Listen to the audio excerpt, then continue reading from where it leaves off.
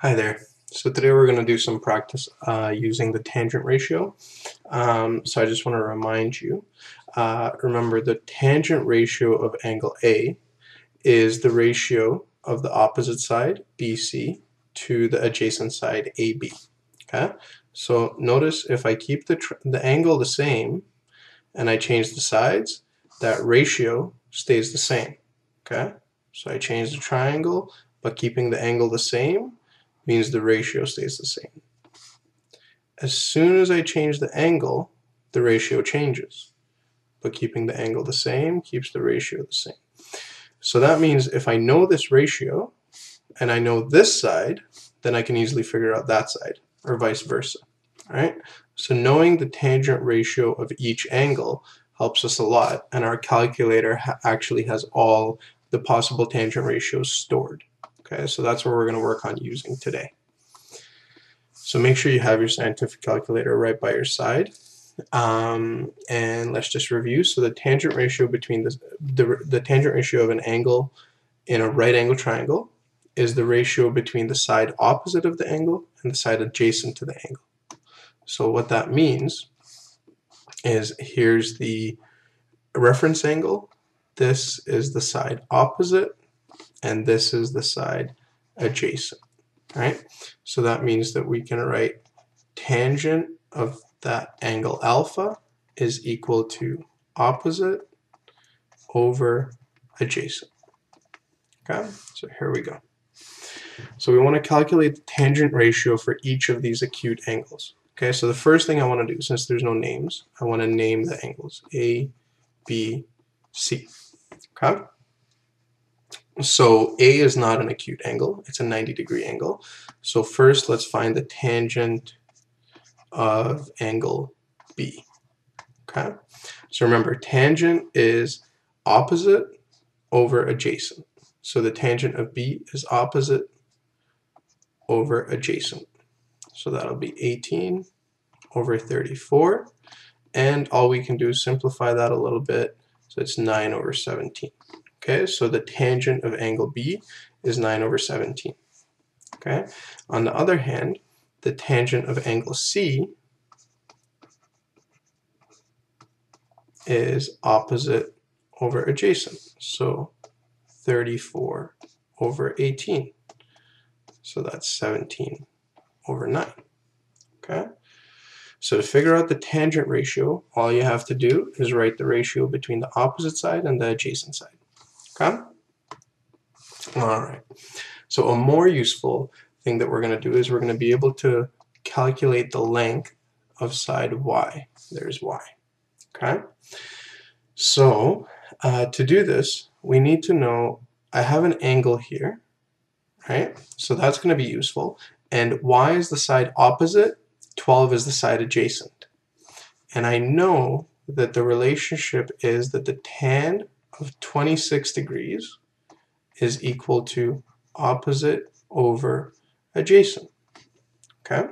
So remember, my goal is to solve for y. So what do I need to do? Well, I need to multiply across by 12.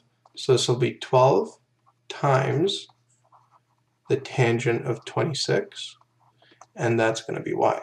Okay? So this is true, but we would like to get an actual number.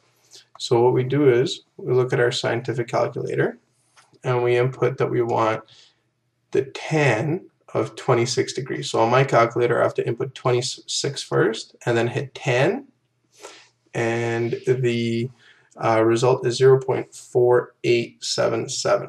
Okay, so I want to keep it to 2 decimal places. So that means that this is going to be 12 times, and tan 26 was 0.49. Okay, so now the last thing that I have to do is actually multiply and say 12 times 0.49. There's my answer, 5.88. Okay? So, knowing the angle and the adjacent side, let me figure out the side opposite. Okay, so all I did was I remembered that the tan of an angle is the ratio of the opposite side divided by the adjacent side, wrote that down, did my cross multiplication, figured out what tan 26 is, and there's my answer. Okay? Alright, so let's look at one more type of problem. We want to calculate the size of angle X. Okay? So in this case, so here's my angle X. Okay? So right away, let's locate the opposite and the adjacent. So this side right here is the hypotenuse, right? It's the longest one, and it's also the one that the right angle points at. Okay? So that means that the side that's opposite is 3, so that's opposite, and the side that's adjacent is 4. Okay? So what I know right now is that tan x degrees, whatever that is equal to opposite over adjacent. Okay, so first let's turn that into a decimal, and then we'll see what we're going to do with it. Okay, so tan x is 0.75.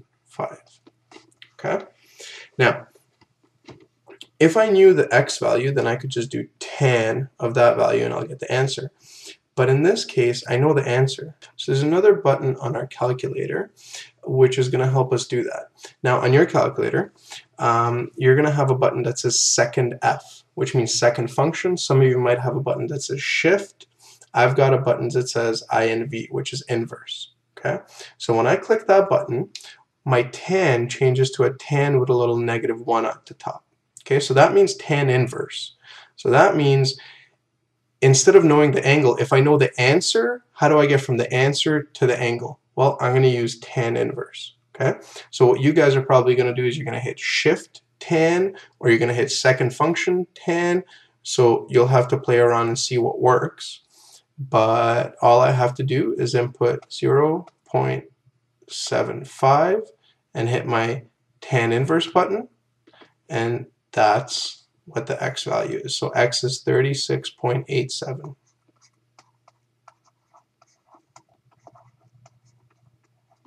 Okay, so that's that. And now I can double check my answer by going to my calculator, inputting 36.87, click tan, and there's my 0.75. Okay, so if I know the angle, I'm going to use tan.